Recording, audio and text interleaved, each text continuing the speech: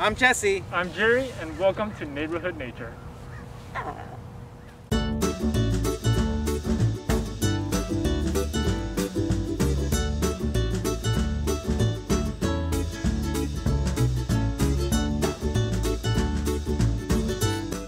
Hey scientists, welcome back to Neighborhood Nature. I'm Jerry, and today we are at Glen Canyon, or Glen Canyon Park, and we are looking at Monterey Cypress trees.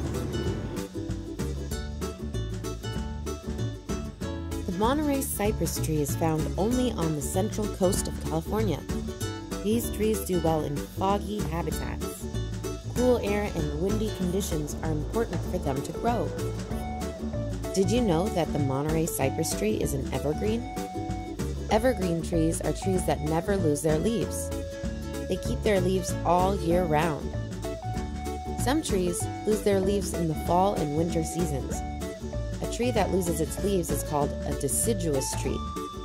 Trees that do this go into a type of hibernation during the colder months to save energy and survive. Did you know that the Monterey Cypress tree grows straight up, similar to the shape of a cone? But because its native habitat is windy and foggy, it has adapted to withstand the wind. Over time, these trees begin to grow flat and misshapen due to the force of the wind pushing on it at all times. Hey Jerry, do you know what time it is? Perfect!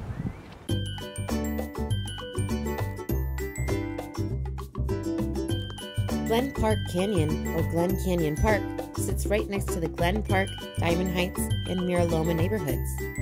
It is a canyon, which means it has a deep valley that has a river or stream flowing at the very bottom of it. How cool that we have a canyon in San Francisco! Don't forget to bring your science journal and pencil to record your observations next time you visit a park near you. This week, you can practice observing all the different shapes of trees in your neighborhood. To find out more about how to take care of our local trees, parks, and watersheds, let's create zero waste and work with SF Environment. Click the link below for more information.